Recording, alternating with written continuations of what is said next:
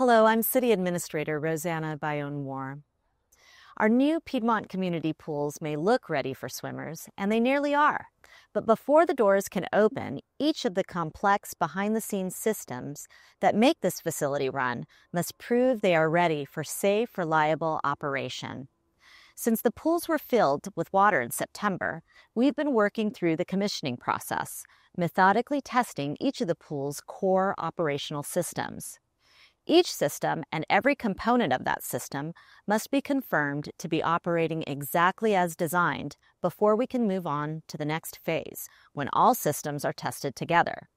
Adjustments and troubleshooting are part of this process. It's how we make sure everything is ready to perform safely and efficiently under the demands of public use.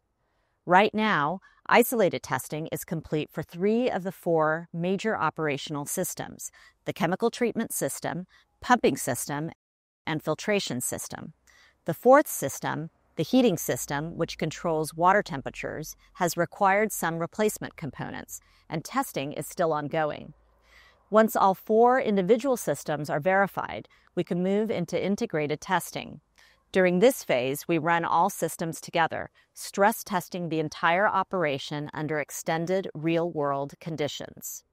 These scenario simulations take time, but they're essential to making sure that once the pool opens, the systems that keep the pool running can function continuously 24 hours a day, 7 days a week throughout the year.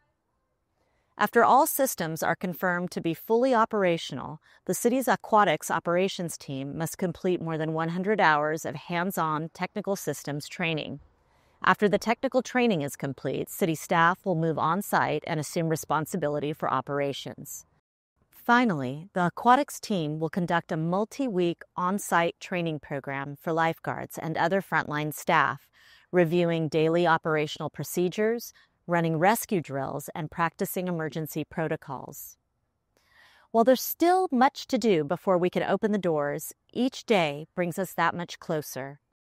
When Piedmont's new pool opens, it'll be among the first all-electric municipal pools in the country, a major community investment built for safety, sustainability, and longevity. And when you see the site up close, I think you'll agree that it's worth the wait. Watch our next video to join our aquatics team for a behind-the-scenes tour of Piedmont's newest facility.